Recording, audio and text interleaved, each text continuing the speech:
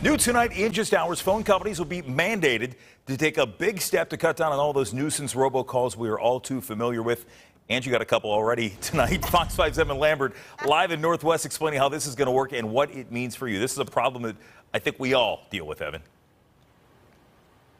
Yeah, Jim, it happens to me a lot. It probably happens to a lot of you. So a number pops up on your phone. It may look familiar to you just off, so you pick it up, but likely it is unwanted. It possibly could even be a scammer. But starting tomorrow, these kinds of calls, spoofing robocalls, making a number look like another one, may be reduced significantly. Now, it doesn't mean they'll go away overnight. Americans have been getting an average of 4 billion robocalls a month this year. A consumer watchdog organization, Public Interest Research Group, says by June 30th, the FCC and FTC have mandated that phone companies put caller ID verification to use. The hope is spoofed calls will be blocked or marked by phone companies, making them harder to get to you. Here's how it works.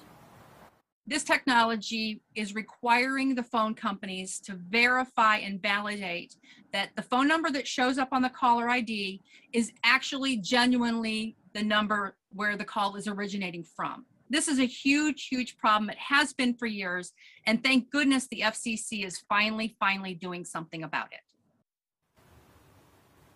And it did not take long for us to find people that get these kinds of calls all the time. They were extremely excited about this crackdown. It's almost as if it's on schedule with my phone. It's really annoying, especially when during work, teleworking and having random calls and whatnot. It can be pretty annoying. So I'm glad that something is being put in place that we can kind of limit these phone calls on.